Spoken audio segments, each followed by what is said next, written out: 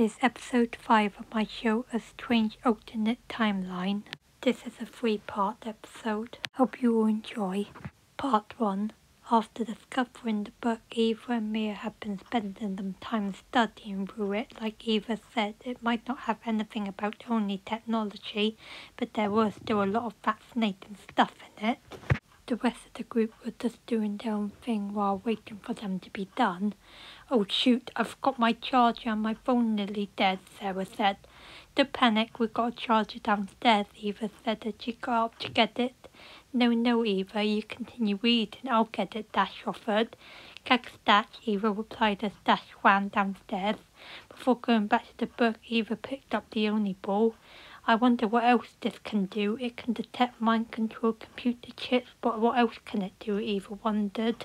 And then all of a sudden the ball shaked and glowed, and the portal all of a sudden opened and the 5 were sucked into it. A few minutes later, "Here's the charger, Sarah," Dash said as he came back in the room but noticed no one was there.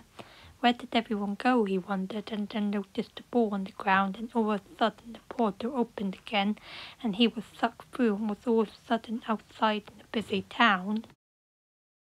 "Whoa, this isn't our town, is it? Where am I?" Dash wondered, and then noticed the girl on the Vespa with some pizzas.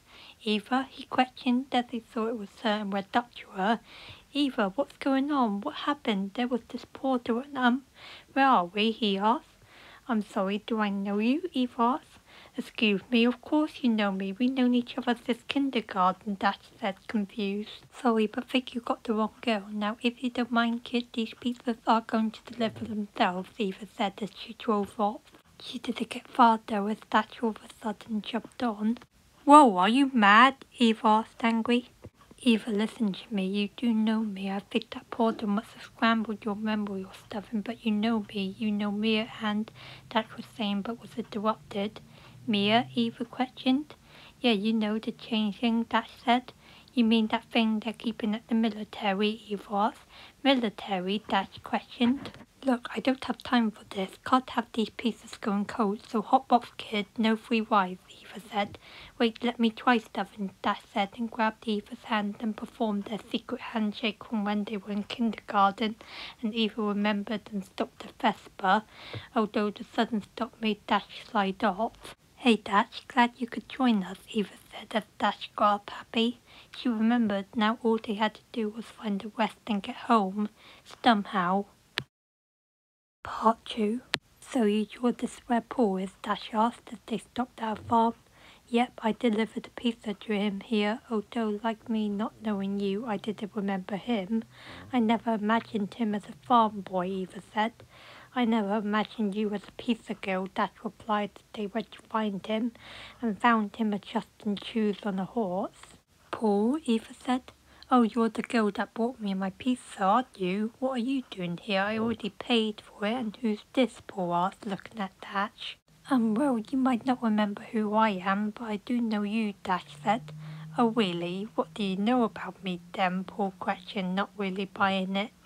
"I know that you love to race, and that when we're at the park we would almost always have a race when on our bikes, and you and me used to play football every Saturday when we were younger, remember?" Dash said, and gagly that got him to remember.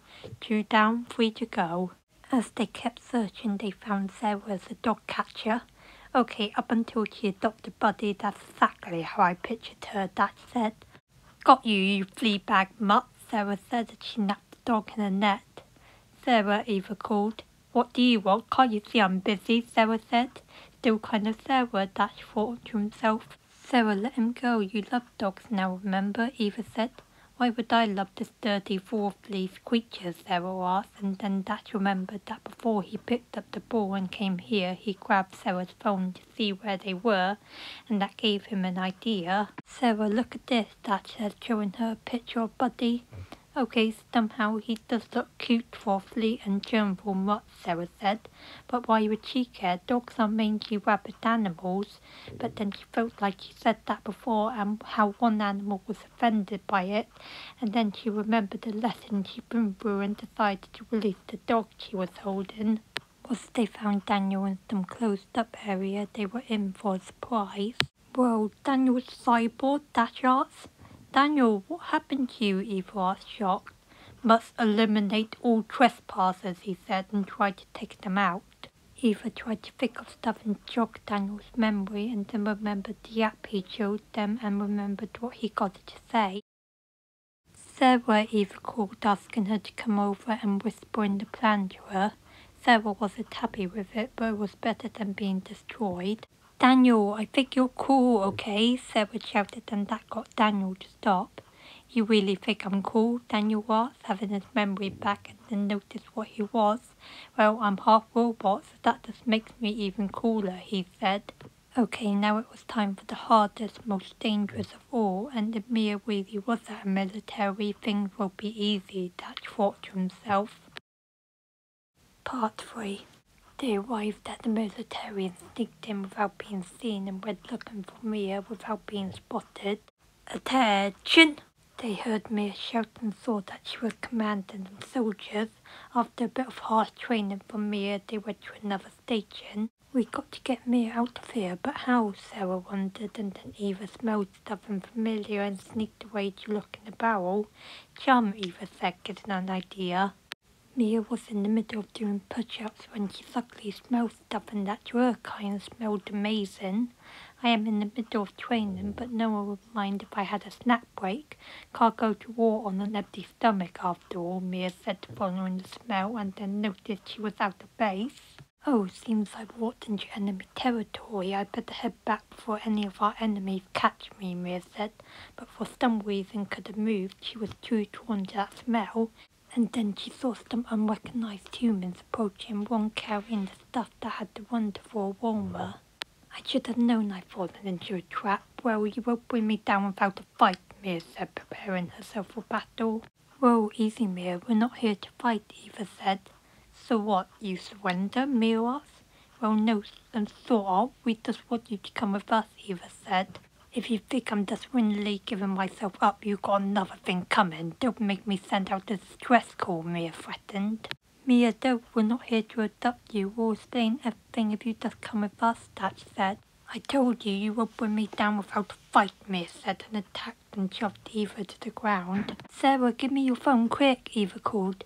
Okay, but whatever you're going to do it fast, because to remind you all, I'm nearly out of batteries, Sarah said, and tossed the phone to Eva. Mia, look, it's all of us together, see? You know us, Eva said, showing Mia a picture of all of them.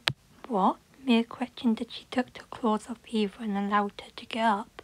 You're our friend, Mia. You swore that after losing your own kind, you would do anything to protect us, and even though you don't remember, I know you still feel guilt for what happened back after we escaped from the lab, but it wasn't your fault. You would never hurt us by choice, and I know deep down you won't hurt me now, Eva said, and let Mia have a chum, showing there was no catch to it. Eva, Mia said, remembering. Thank goodness, that's finally all of us. Now, how do we get home? We don't have that only ball, Sarah said. Forget the ball, Mia said, and activated her powers to manage to open a portal, just like the one from that ball. Let's go home, Mia said, and they went through the portal and arrived back in Eva's bedroom. Oh, my robot body is gone, Daniel complained. I think you're cool without it, Sarah said, which made Daniel smile. That's twice today that Sarah called him cool and he liked it. Well, it looks like you've got something else to add to the list of what that thing can do, Eva. It can send you all into a different timeline and can erase your memory, Dash said. Yeah, about that. If you travelled through the portal, how come your memory was taken, Eva asked. Dash shrugged. He didn't really know any more than Eva did on what that thing can do and what on earth took place today. He's just happy everything's back to normal, and Sarah's happy that she can finally charge her phone. The end. Hope you all enjoyed.